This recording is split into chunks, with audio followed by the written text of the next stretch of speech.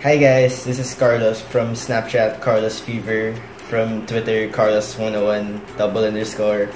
And today we're going to be talking about the pros and cons of CSGO and what happens when people trash talk you in shit. So in a while we're going to be here with Angelo. What is Counter-Strike Global Offensive? CSGO, also known as Counter-Strike Global Offensive, expands upon the team-based action gameplay that the franchise pioneered when it was launched 12 years ago. CSGO features new maps, characters, and weapons, and delivers updated versions of the classic CS contents. Examples are Dust, etc. In addition, CSGO introduces new gameplay modes, matchmaking, leaderboards, and more. Hi guys, so it's Carlos, and I'm here with Angelo. So today we're gonna talk about my makeup video and his jawline. I'm just kidding. Today we're gonna talk about CSGO and how, you know, people bully you.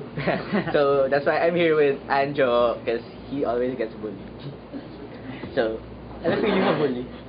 I don't know, but then Corpus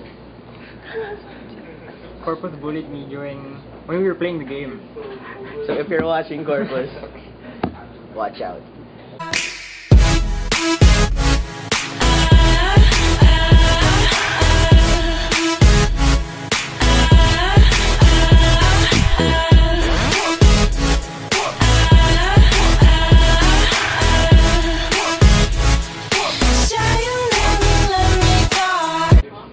So afterwards, what happened?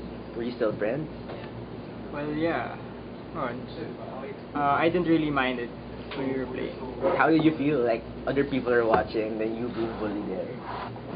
Well, people don't really see it, but then They see it do, in the chat. right? In the chat. Yeah, it's a chat, but then they won't see it. But you were also playing with other friends. Yeah, but then I didn't know some people. Wraps it all up. We now know that playing CSGO would be better with friends if there would be no trash talking, calling noobs, bullying, or so whatever. We should all be friends. It's an e-sport. We should all have rules and regulations in it.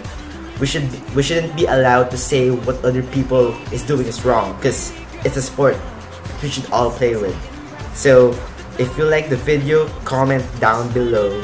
And this is Carlos, and I was with Angelo, saying goodbye.